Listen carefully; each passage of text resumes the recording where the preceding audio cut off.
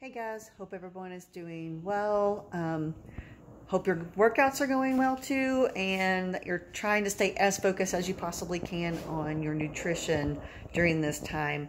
I'm going to show you what I'm having for lunch today. This is like a really quick, easy taco salad. I'm using some leftovers from tacos that I had fixed Sam the other night. I had this salad. So I'm having it again because it was really, really good. So here are the ingredients here. So we're starting with just a little bit of salad. That is my leftover taco meat here that I'm going to be putting on top. Right now I have a little bit of the salsa verde. I'm using medium green olives, black olives, and these things were huge. They're jumbo, but you know, we're kind of limited on supplies at the grocery store, so I'll just take those and cut them in half. Red peppers, avocados if you want. I even put a little pepitas on mine, and some scallions.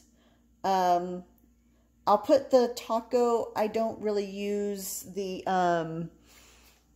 seasoning packets of taco seasoning, so I'll put the ingredients that I use when I make my tacos. So I'm just going to come put this together, show you what it looks like afterwards. And voila. So there is my taco salad. If you like yours spicy, then you could always put sliced jalapenos on yours. You could even put pineapples, kind of mangoes. Hey, you know, whatever you feel like you want on your tacos. The ground beef that I use is an 85-15. I don't really like the super greasy fatty, but I also don't really like the super lean. So I usually go with that 85-15. So anyway, everybody, hope you enjoy the taco salad recipe. Again, it was super, super simple, but I will list all the ingredients that you may need, and especially for the taco seasoning. Hope you guys have a great day. Bye.